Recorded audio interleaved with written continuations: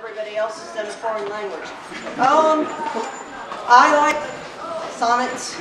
I like Shakespearean sonnets especially. And when I was talking to Mistress Patron about this event, I said, you know, there really ought to be a sonnet on this subject. And she said, oh yes, we need one. So I wrote one.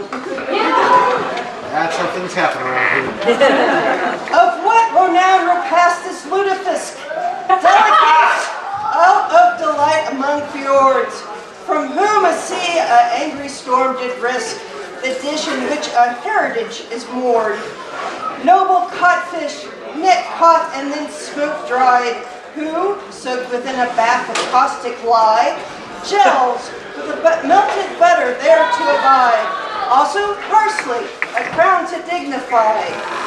Yet this is better to have eaten than dine and have the plate before you there.